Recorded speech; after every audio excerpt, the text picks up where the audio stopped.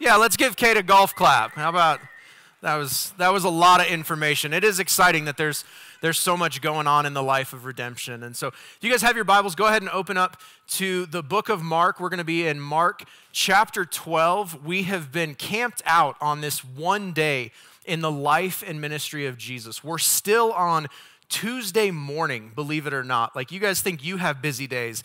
Jesus' day is just jam-packed. And this is still in this conversation where Jesus has been confronted. If you've been with us the last couple of weeks, over and over, we've seen Jesus be confronted by these religious authorities. We've seen him kind of confronted and tried to be put to shame publicly by the religious leaders, the Sanhedrin, kind of the political powers of the day. And Jesus proved his authority, that he gets to do whatever he wants, whenever he wants, however he wants, and nothing gets to interfere. And if you were with us last week, we saw the kind of the conservatives and the liberals team up in the Pharisees and the Herodians to ask Jesus a question about government and taxes and finances. You know, nice, light, easy conversation topics. And Jesus again proved that he is King of Kings and Lord of Lords, and he answered them wisely and well and said that Caesar can have your money, that God wants our hearts. And then lastly, last week we looked at the Sadducees, kind of the rich elitists behind the scenes who were used to kind of pulling the strings, in the way that I said it was like the puppet masters behind the Sanhedrin, behind the Pharisees. These men came and questioned Jesus about marriage and eternal life and the resurrection. And again, we saw Jesus prove that he is the ultimate authority. And so that's kind of where we've been camping the last few weeks, is just Jesus over and over. It's kind of starting to me to feel a little bit like a conversation with a toddler, where it's just all of these never-ending questions. If you've had kids, you know, they just continually, well, why is it like this? Well, what about this? Well, how come this? That's Jesus' Tuesday as he's marching towards Good Friday, is just never-ending questions. And this morning, we're finally going to get to a good, nay, a great question from a sincere place. And so we're going to look at verses 20. Great question asked by a scribe. And as we walk through this passage, it's funny, when I started studying on Monday, I was so excited. I'm like, I get to talk about loving God and loving people. This is going to be awesome. It's going to be great. And as I've sat in this passage, I think there's two ways that we can read this morning. As we walk through, I think there's a heaviness to the great commandment, that you and I could read this and go, oh man, we need to try harder. We need to roll up our sleeves and get to work, because this is a heavy and hard and challenging command. And what are we going to do? I think that's one possible response. The second, and where I hope we more often as a church rest, is wow, Jesus is amazing. And so this morning, before we dive into our passage, I just want to pray to that end, that as we walk through what can be a challenging and heavy passage, that you and I would rest not in what we have to do, but in what Jesus has done for us. And so would you pray with me to that end? Father, I thank you that as we walk through this beautiful passage, full of love and challenge and inspiration, and God, I pray that you would stir up our desire and our affection for you, that we would fight the temptation to make this about us and what we can do, but rather, Jesus, that we would fix our eyes on you, that we would be overwhelmed this morning by your goodness, by your grace, and by your fully finished work on the cross. Jesus, I thank you that you are the greatest example of what it looks like to fulfill this command. And would our love come not from a place of trying to earn anything, but being overwhelmed by what you have done for us. Thank you that you loved us first. It's in your mighty name I pray. Amen. Amen. Well, let's dive into our passage again. If you have your Bibles, we're in Mark 12. We're going to pick up the story in verse 28. Mark tells us that, and one of the scribes came up and heard them disputing with one another, and seeing that he answered them well, asked him being Jesus, which commandment is the most important of all? Let's just pause and make sure we understand the scene here. So this scribe, he was kind of a religious lawyer. He was a deep theologian, a deep thinker, a brilliant mind. His job would have been to take the Old Testament law and write it down perfectly and then pass it on and teach it to other people. And so again, we have seen Jesus questioned by the political people. We have seen him questioned by the conservatives, by the liberals, by the rich and the elite. And now we see him confronted, or questioned rather, by a theologian, by a lawyer, somebody skilled in debating and conversing the law, the Old Testament. And it says that this scribe comes up and he is taking part. He's witnessing Jesus go back and forth with the Pharisees, Jesus go back and forth with the Sadducees and the Herodians and the Sanhedrin. He's watching all of this take place. And this brilliant thinker who knows the Bible very well sees that Jesus has been answering them well. He's impressed that Jesus knows his stuff. And so he has an opportunity now to speak up, and he's going to ask Jesus one question. I just want to, just for a moment, if you could ask Jesus one question, what would your question be? The beauty of the gospel and the beauty of being a prayerfully dependent follower of Jesus is you don't have to only ask Jesus one thing. You can come to him with big things and small things. But this guy gets one shot. He's going to ask one question. And his one question is, what is the greatest commandment? He asks him, what's the GOAT when it comes to commandments? If you follow sports, like the debate that is often raging, and we love this question, don't we? So if I said, when it comes to basketball, who's the GOAT, the greatest of all time? That's what GOAT means. If I just lost you in that, you're like, why are you talking about farm animals all of a sudden? What just happened? That's not in the passage. Where's the sheep? GOAT stands for greatest of all time. We love these debates. We love these conversations. So who would be the GOAT when it comes to basketball? Somebody, crowd participant, Michael Jordan. I didn't hear any LeBrons, so I'm proud of our church.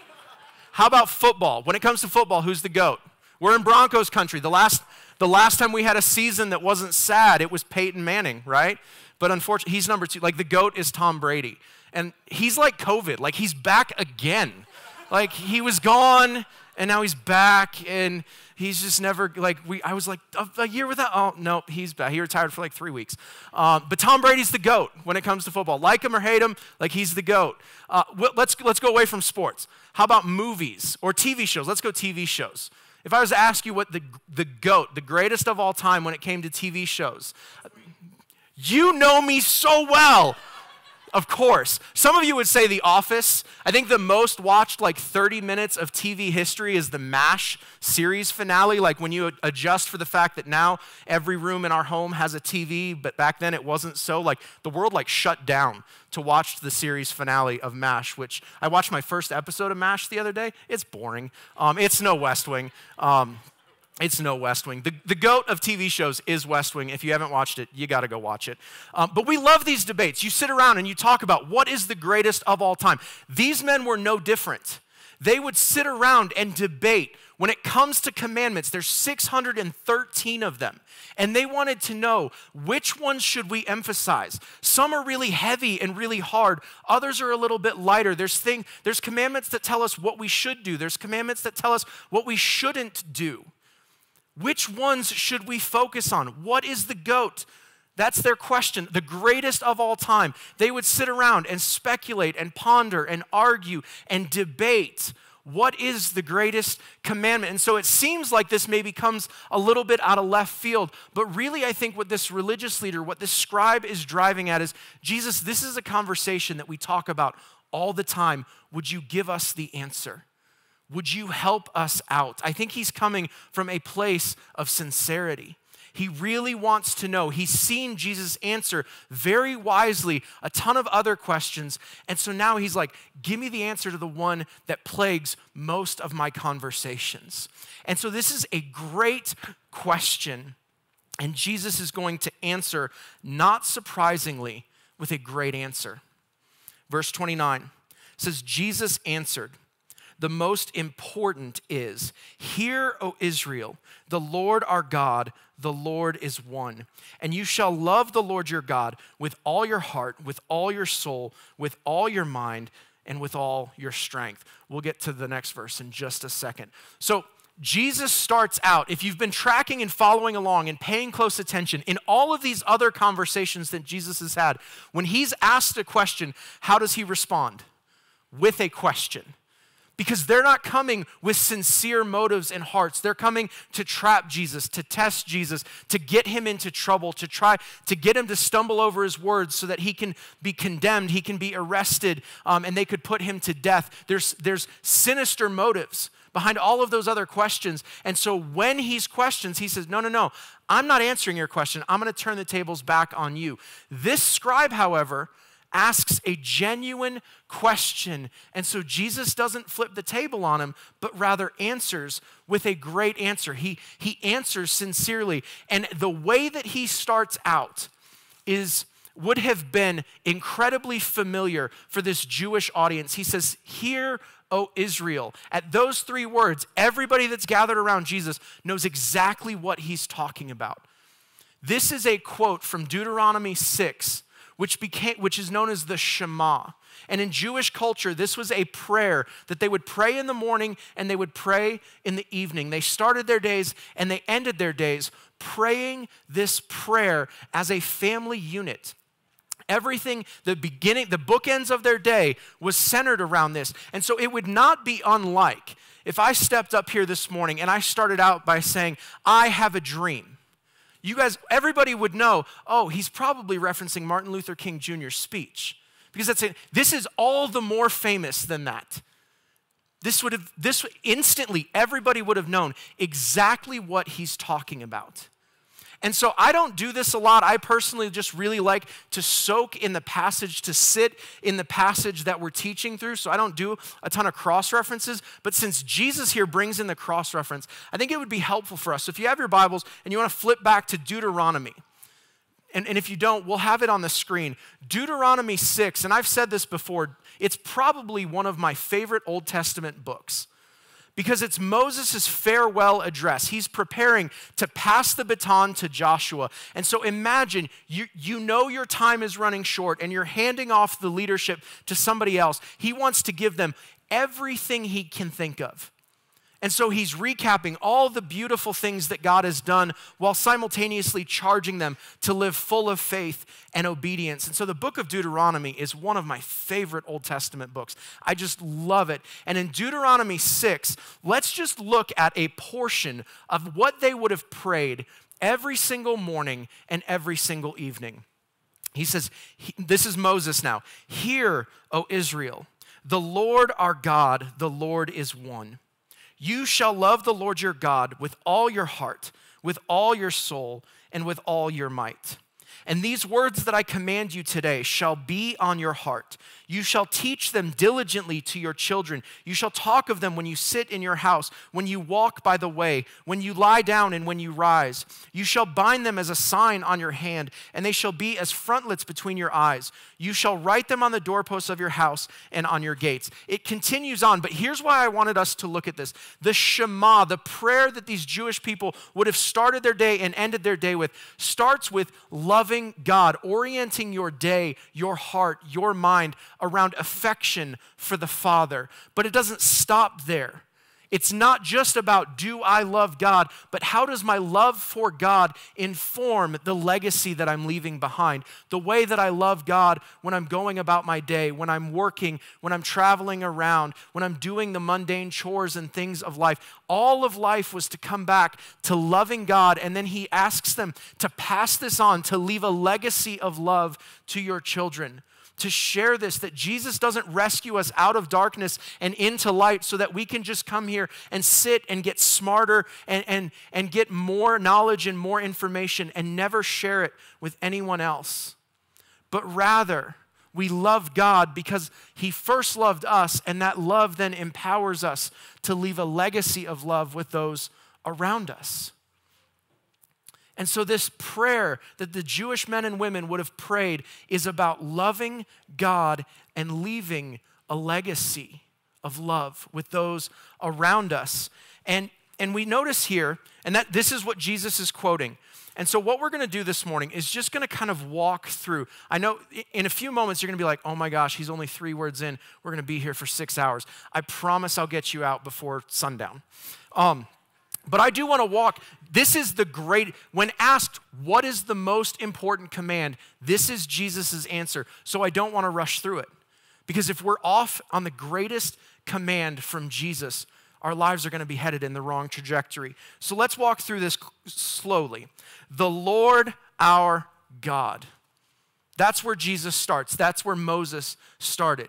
He says, the Lord. That word in the Hebrew is the word Yahweh, which Moses received that name for God at the burning bush. We looked briefly at the burning bush last week.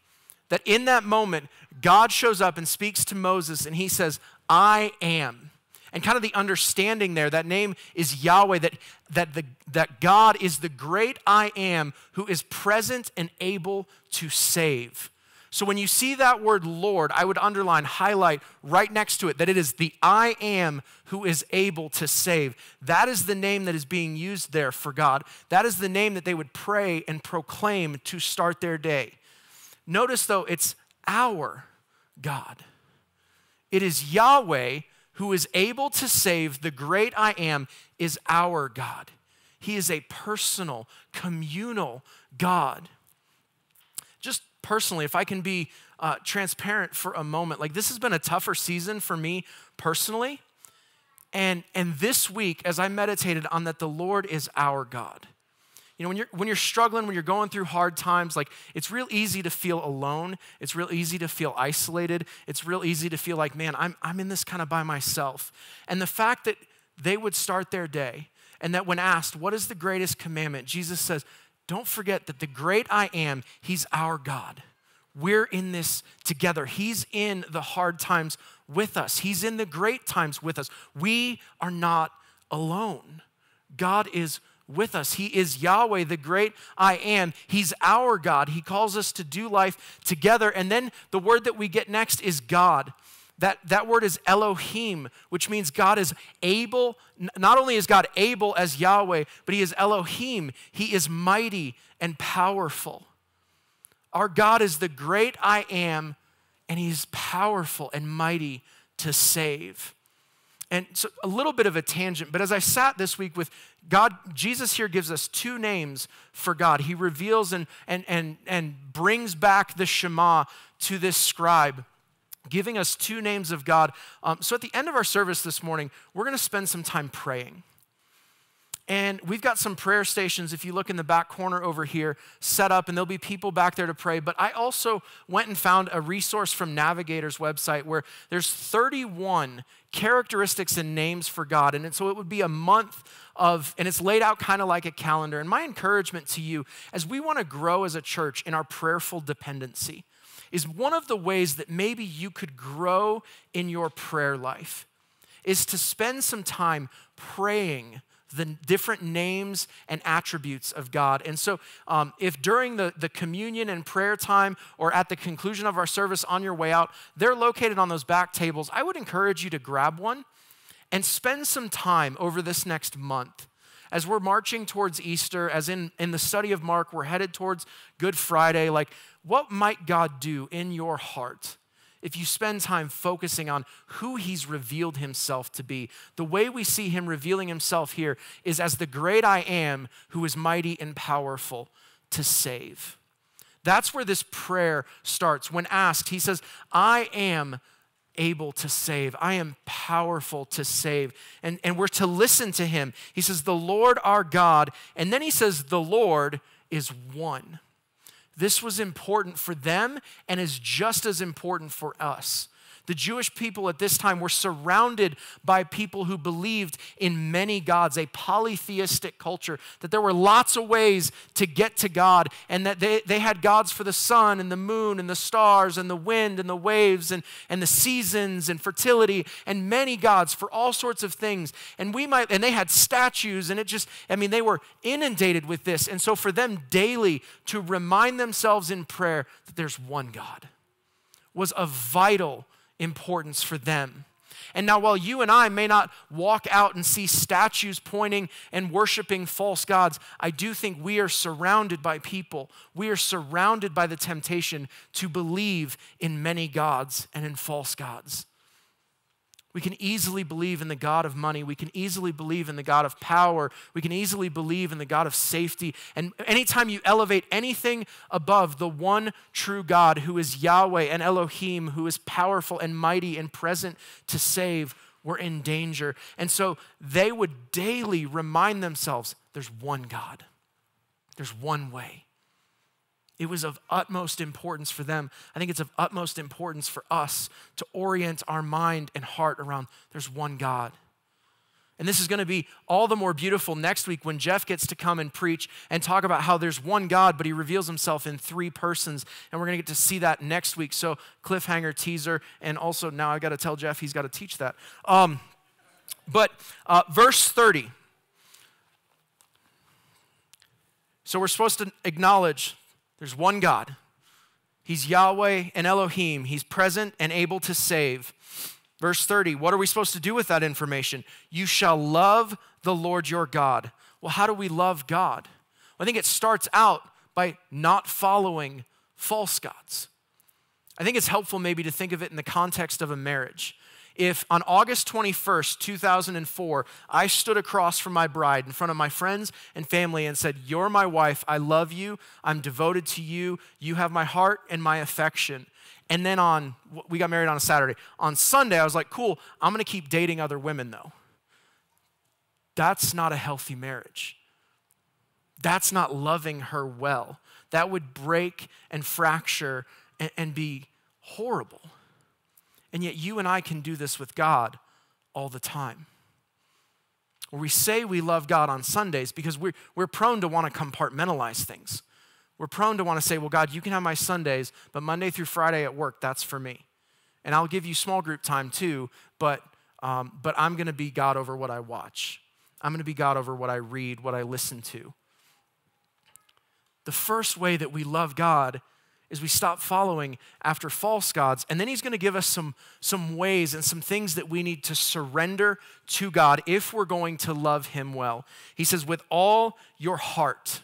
Again, if you write in your Bibles, and I haven't said this, I don't think, in a while, but I had a pastor one time say that a worn-out Bible represents a put-together life. I want us to be a church of worn-out Bibles, where we are highlighted and marked up and written in. And if that makes you uncomfortable, I understand we can disagree on that. But man, like we should be wearing out our Bibles. And so if you write in your Bibles where it says heart, maybe right next to it real small, write the word emotions, because that's what Jesus is driving at here.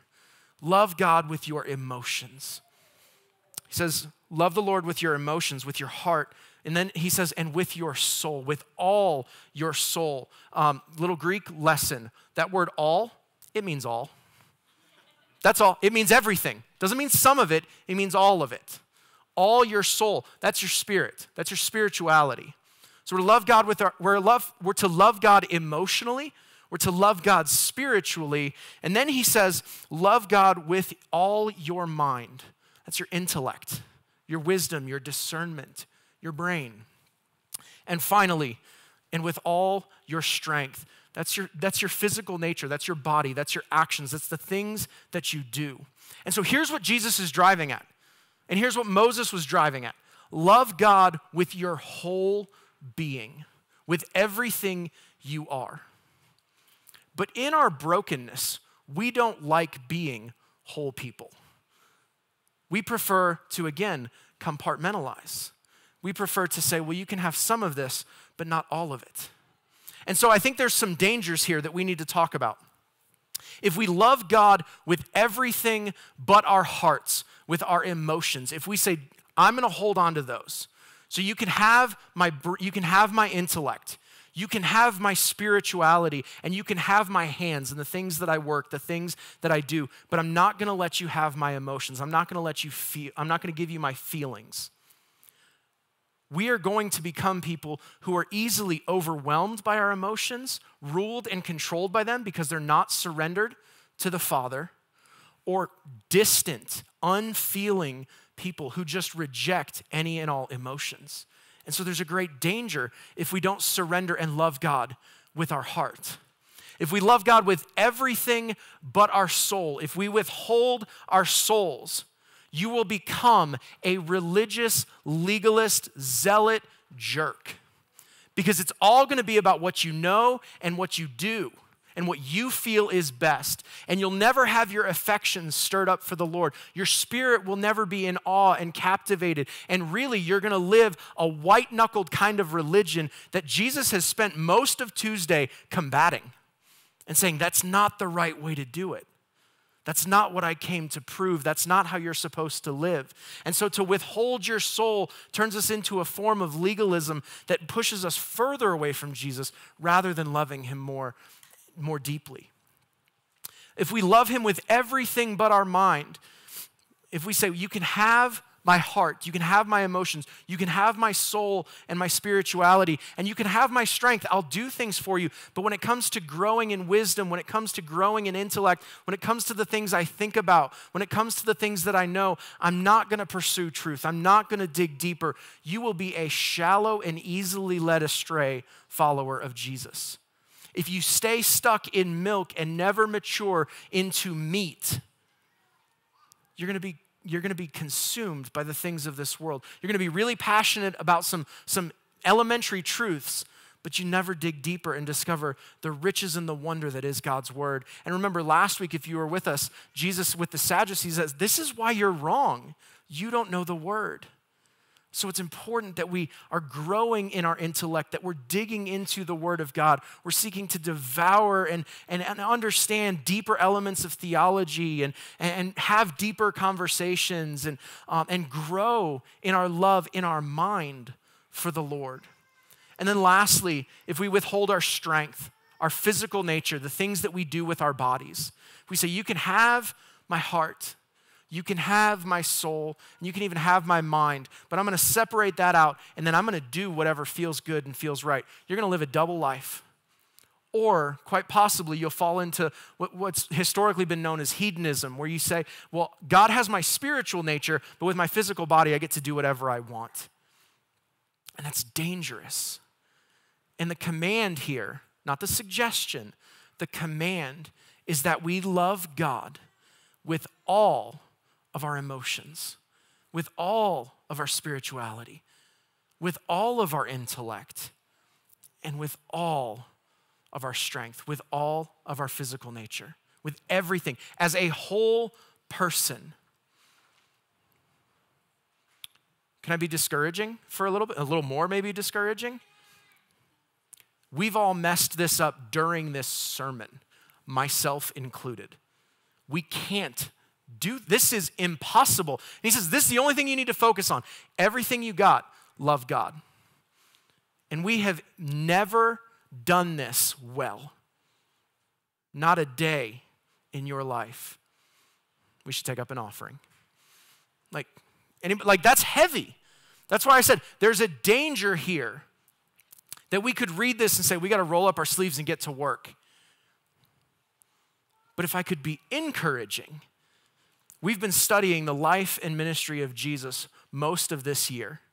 And every moment along the way, when Jesus is casting out demons, he's loving God with everything he has. When he's being confronted last week by the religious leaders, he's loving the Father perfectly. When he's calming the wind and the waves, he's loving the Father perfectly. When he's teaching and training the disciples, he's loving the Father perfectly. When he's being confronted by Peter and told, we should just hang out on this mountaintop and he's loving the Father perfectly. Jesus is the ultimate example. Every moment of his story, he is fulfilling this command because he knows we can't. And so for you and I, this should stir up our spirit, our souls to say, look what Jesus did for us. He is the ultimate example of loving the Father perfectly. Every step along the way, he's loving God with his heart, with his soul, with his mind, and his strength. I find it interesting, if you're really paying attention, when we read from Deuteronomy, Jesus added something to the Shema that wasn't in Deuteronomy. Here he says, love the Lord with your heart, with your soul, and in Deuteronomy he said with your might. But Jesus adds our intellect. He adds the mind component.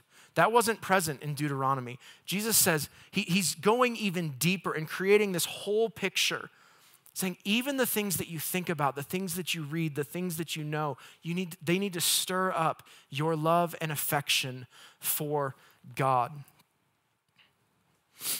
We're to love him with everything we have.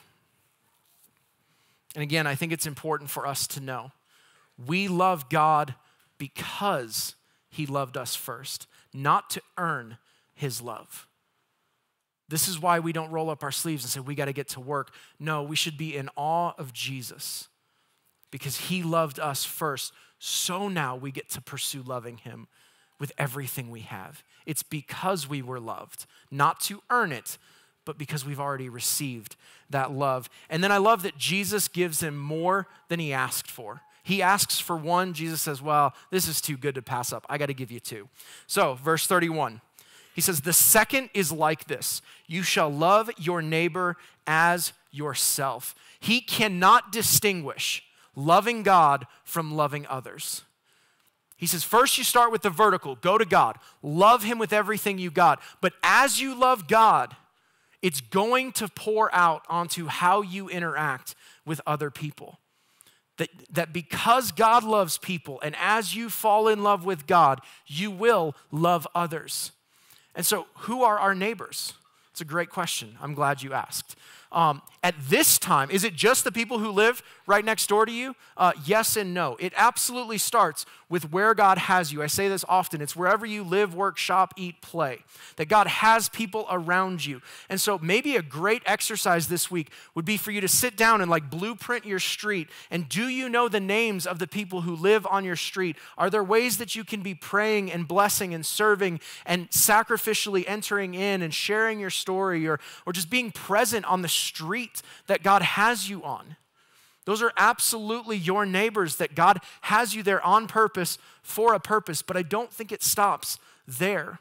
The understanding here is Jesus is telling this would have been the people that you do life with. So the people at your gym, the people at your office, the people at your school, the people that you sit next to at work, those are all people that would be considered your neighbors, that God, again, has you there on purpose for a purpose. So when was the last time you sacrificially loved somebody in your circle?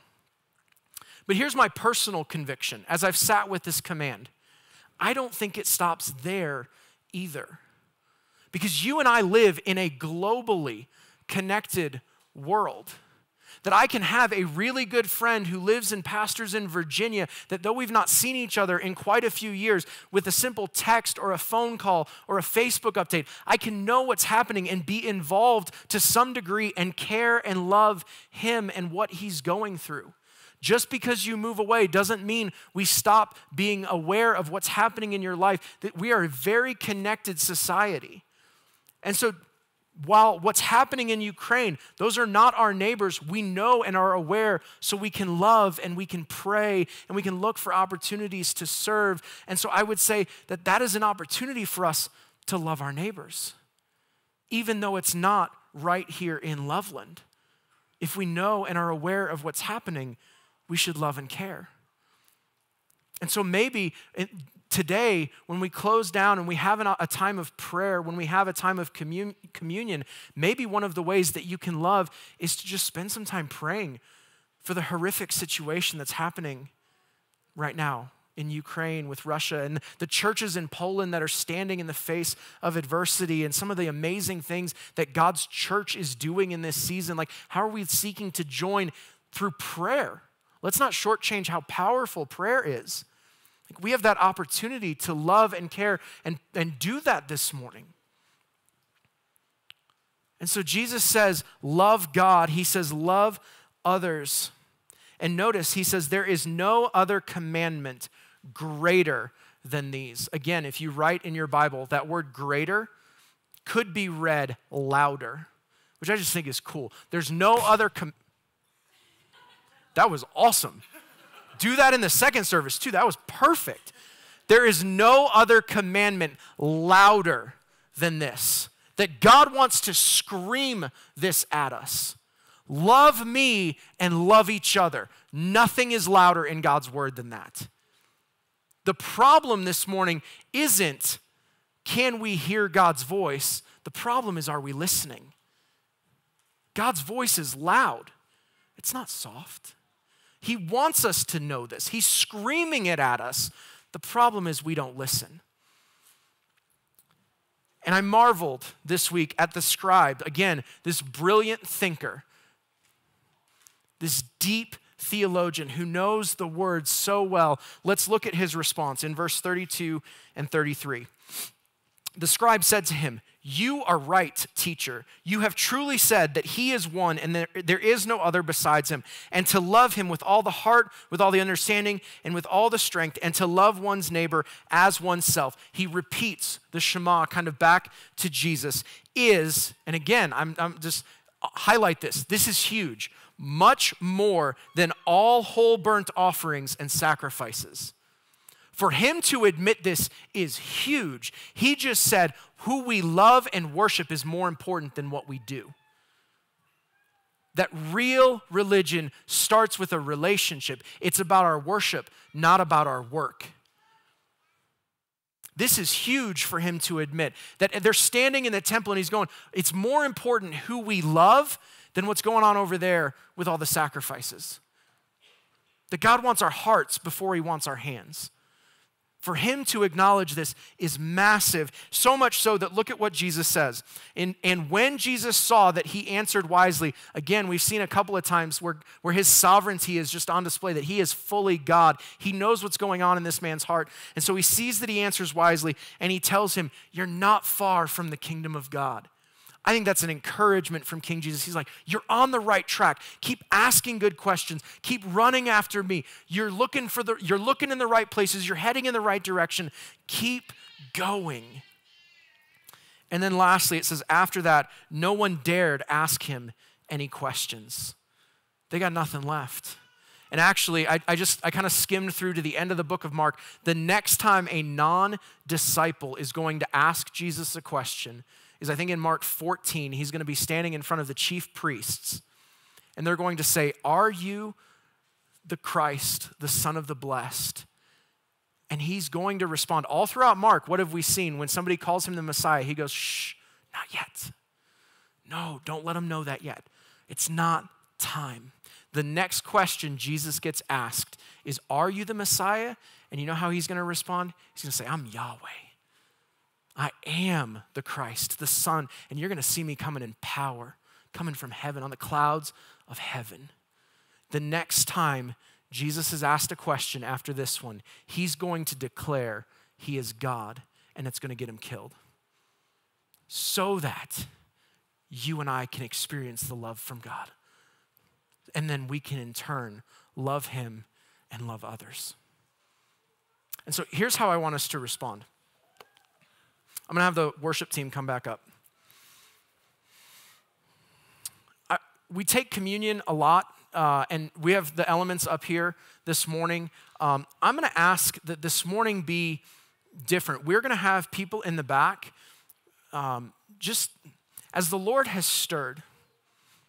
Maybe this morning you just need time for prayer. You need somebody to pray with you about how you've been loving God, where you've not been loving God. Maybe this morning you need somebody to just pray with you about a neighbor, a friend, a coworker. There'll be a handful of us back there ready and eager to pray. I would invite you to take, we're going to sing 3 songs. And in these next 3 songs, I want you to do what you need to do. And so we have the elements up here. It's an awesome opportunity to commune with God, to remember his broken body and his shed blood. Come and take the elements. If you need prayer for whatever the Lord is stirring in your heart. We'll be back there. I would encourage you to come and pray. If you need to come grab a sheet and go back to your seat and start just praying and reflecting on the character and attributes of God, do that. If in this passage you have had your heart stirred to, there's somebody in this room that I need to go have a conversation with, do that now. Here's what don't waste this space. Let's be a family, a people that in these next few moments is loving God with everything we have and then seeking to love each other. So what I don't want us to do is be distracted by what each other is doing. So if you need to kneel and repent, kneel and repent. If you need to stand and sing and lift your hands, stand and sing. Let us not be distracted, but rather let us love God and love each other. Let's pray.